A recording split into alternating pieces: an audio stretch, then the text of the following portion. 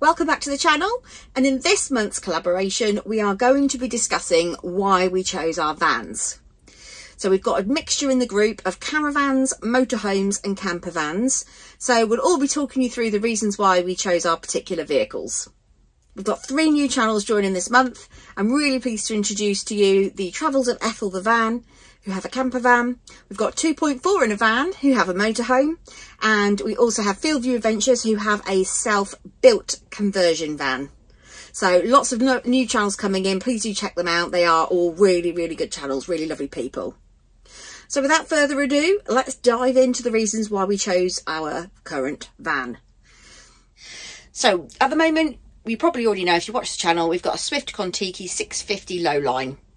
Now, the main reason that we chose this van is layout. So for us, separate shower and toilet, so you don't get wet feet, and a fixed bed are the 2 biggest non-negotiable things in a van, and that's what we did have in the first van, but in this van it's just taken it to the next level. So the layout in this van gives us still the separate shower room, but it gives us a separate bedroom as well, so the bedroom is completely closed off. In the old van we just had the little concertina curtain, which, you know, it's no good to man or beast really, but in this van we've got the doors to the bedroom, then there's a shower room in the middle, and then we've got a door into the living area. And the reason that's such an important layout for us is because Ricky is a morning person and I'm a night owl. So he can get up in the morning at 5:30. That's his lie-in time. He normally gets up about 3:30. So he can get up at 5:30, he can pop his coffee machine on, and I will not be disturbed. So the layout is really, really important in this van. So another reason why we chose this van is that we want to do more and more off-grid camping, and we want to do more and more European travel as well. So we wanted to invest in a few longer term adaptations, if you like. So we wanted to kind of make this our forever van. So we've had gas low installed into this van. We've got a good amount of solar already, but we've got the potential to increase that.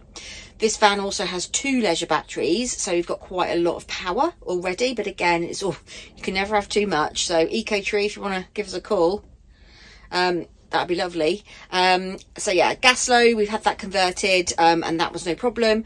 We've got the 2 leisure batteries, and it also came with Wi-Fi fitted already, so we didn't have to have the whole debacle of Ricky installing it. So reason number 2 for us would be that it is a very well equipped van for more off-grid, longer time off-grid, and European travel.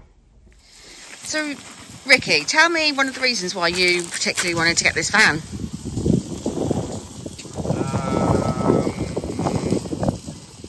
For the extra storage. Okay, so what extra storage are you talking about? Well, in the other van we only had the under bed really, so in this one we've got the garage, and we've got lockers dotted around externally as well. Who doesn't want larger lockers? Who doesn't? So yeah, storage. So another reason that we chose this van is because the tag axle actually makes it really pleasant to drive. We had quite a lot of an overhang in our last van over the back axle. The van stuck out quite a way, and our shower room was right at the back of the vehicle. So when you were brushing your teeth, the van was bouncing up and down. You know, when the van's rocking, it can be a bit disturbing.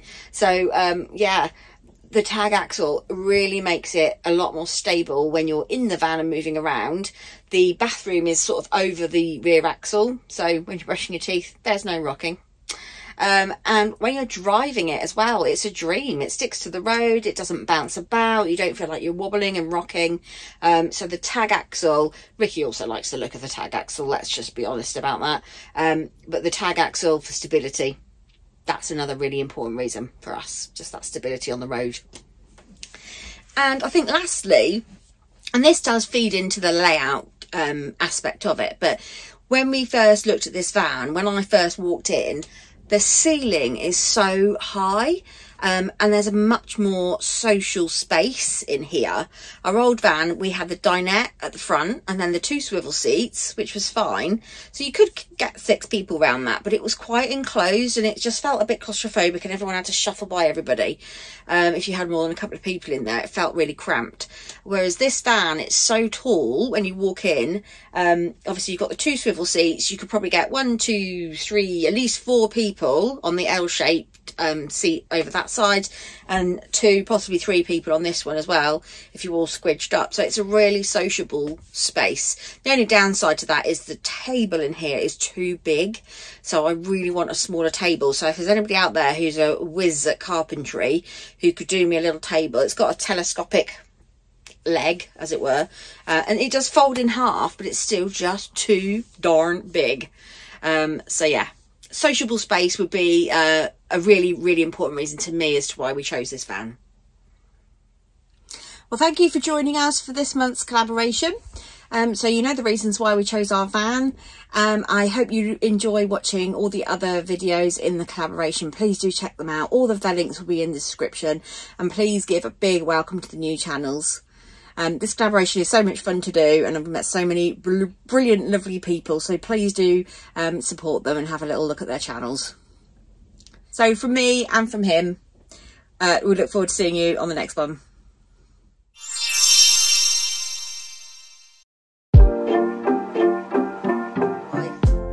So we'll each be telling you all about the reasons why we chose our particular outfit.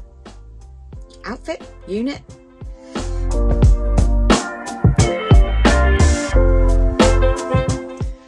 The lack of rocking, because I did feel a bit seasick in the old van sometimes if it was windy. Very seasick.